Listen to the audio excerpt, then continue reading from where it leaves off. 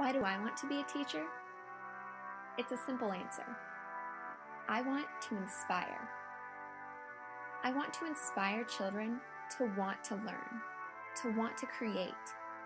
I want to make reading into an adventure, make stories come to life. I want to inspire.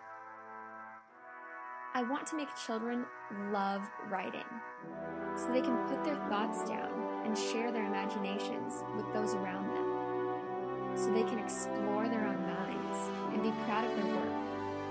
I want to inspire. I want to take science from something you see into something you do. I want to allow kids to use their minds, to create their own experiments, question the world around them, and make discoveries. I want to inspire. I want to take math and make it into something that everyone finds exciting. I want to take it from answering questions on paper to exploring their own mathematical potential. I want to inspire. I want to integrate art into every aspect of the day. I want to allow kids to express themselves in everything they do.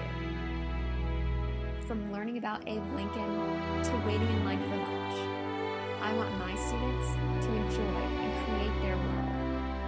I want to inspire.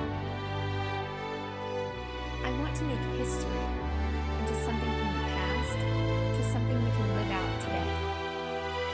I want to bring it to life in the classroom and allow children to experience it instead of just learning. I want to inspire. So, why do I want to be an elementary school teacher? I think you get it by now.